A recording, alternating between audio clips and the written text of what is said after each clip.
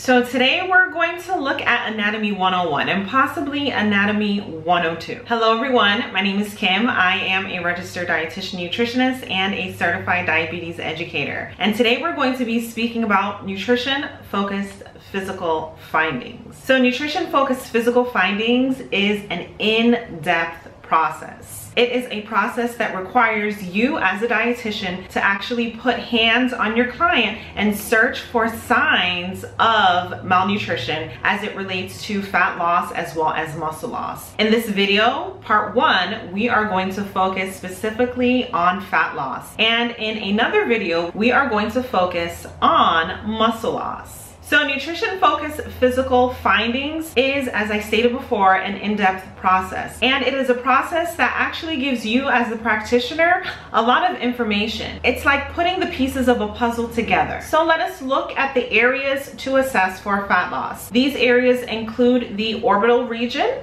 the upper arm, the mid-axillary region, as well as the ribs. So first, let's look at the orbital region. Orbital is just a scientific term or another word of saying the eye region. So when we look at the eyes, it is really the bony cavity that contains the eyeballs.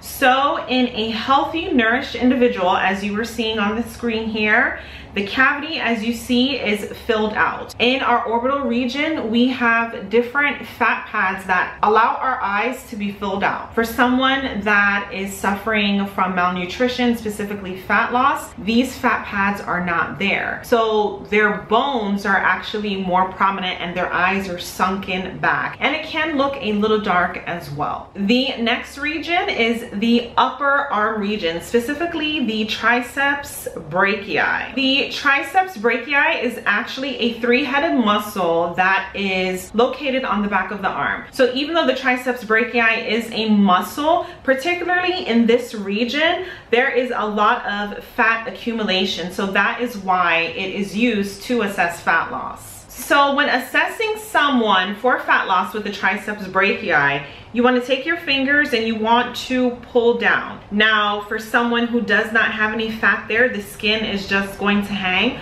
But for someone who has fat or muscle there, you're going to be able to see and feel that.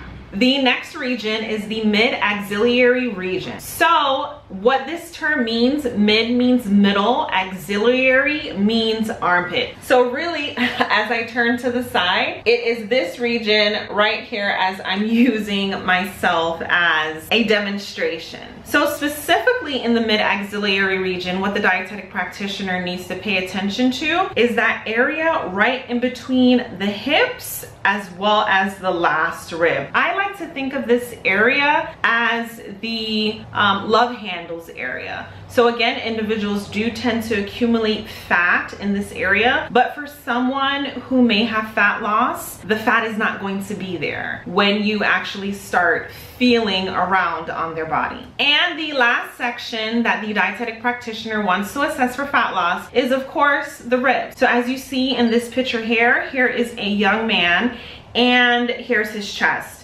So you can see some of his ribs, but the ribs are not sunken in. You cannot see every groove as well as cranny in this guy's ribs. So for someone who may have fat loss, you're going to be able to see every curvature of the rib. So this was just a quick review of the areas that the dietetic practitioner needs to look for when assessing for nutrition-focused physical findings as it relates to fat loss. So I know that this was very quick, very straight to the point, so feel free to watch this video again if you need to. And as I stated before, nutrition-focused physical findings is a very in-depth process. So as I stated, this is just a quick overview of the areas to look for as it relates to fat loss. Thank you guys for watching, and do have a good day. Bye-bye.